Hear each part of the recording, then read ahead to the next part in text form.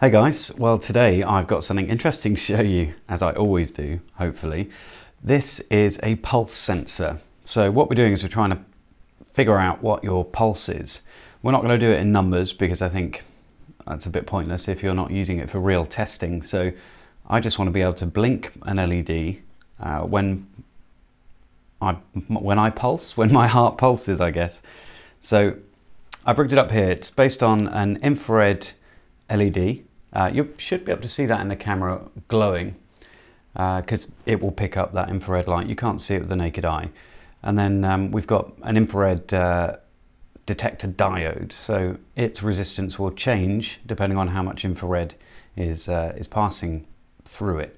And the idea is that you put your finger on there and the infrared light reflects back from your finger and into the detector. Now, apparently this is true and it does seem to work, but when you have more blood inside your finger, so when your heart's pulsed, then it reflects more light, which is an interesting idea. I don't know why that is the case, but I guess maybe it's more volume in your finger, but it does work. So if I put my finger carefully on here, it is a bit difficult to get right.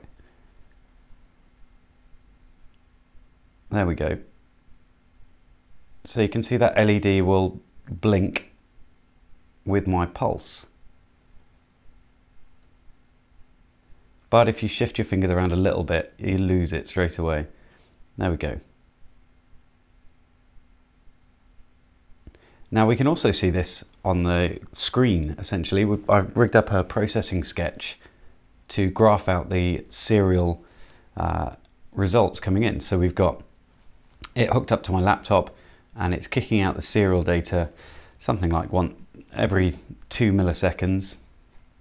It's kicking out some serial data to show what the sensor's recording. Now the LED part's really simple. What I'm doing is mapping the sensor data into a value between 0 and 255 for these little neopixels. So let's have a look at it on the laptop.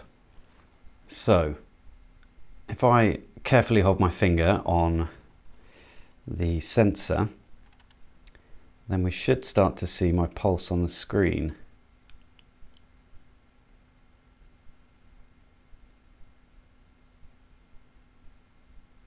It's a little bit difficult to get your finger in the right place. Let's try that. There we go. It's a little bit hit and miss, I'll admit. So this is a circuit based off something that Kevin Dara did. So I'll put a link in the description to his video because he's far better explaining the circuit than I will be. It's using an LM386, so it's an audio amplifier. I originally started using small little operational amplifiers. So this one's, is it a TL702? No, it's a TL071. And I tried an LM324, which was really noisy. So actually this has been the best one yet. However, I'm going to be using this instead, which is a little tiny sort of pulse sensor. I got one on eBay. I'll pop a link in the description. And essentially it's this whole circuit, but on this chip.